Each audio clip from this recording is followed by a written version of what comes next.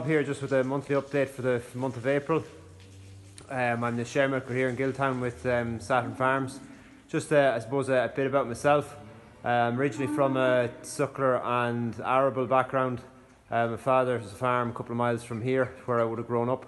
I then went to England for 5 years. I worked on a 600 cow high yielding herd over there doing cows have been doing about 12,500 litres a year. And then after 4 or 5 years over there, I was looking for an opportunity where I could come back to Ireland to farm in Ireland and I suppose got a farm of my own right. So through that journey of looking, I met Bill, and that's 3 years ago. Then I joined, originally joined Eoghan's team in Griffinstown, and then this is my second year here in Gilltown. So yeah, just I suppose what's gone on here on the farm over the last month. We've got the last tail end of the cows calving. There's about 15 or 20 there left, so the end is nearly there. At the minute we've just finished our first round. As you can see, I'm standing on a bunker of zero graze grass. So cows are coming in on this tonight. We're probably we are a little bit short of grass going into our second round. So we're trying to push out the rotation length by bringing in zero graze grass from the silage blocks.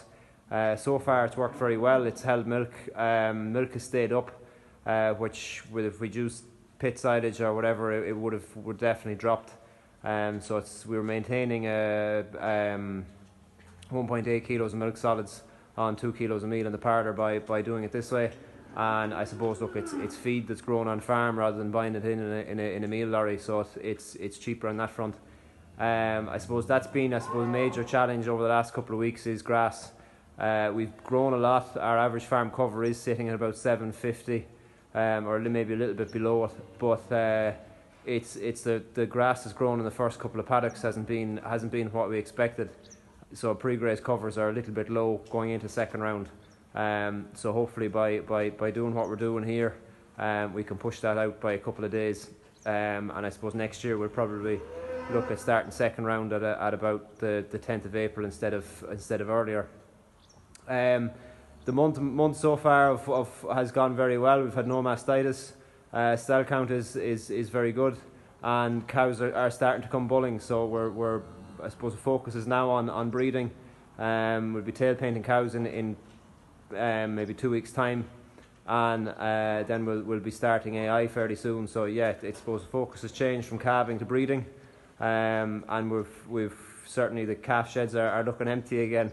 The beef calves are more or less all gone. There's probably another 10 to go, and then we've our heifer calves there, so we'll be keeping them for another while until they're weaned, and then they'll go to a contract rearer. So yeah, I suppose that's more or less kind of what's going on in the farm right now. And yeah, I'll see you next month.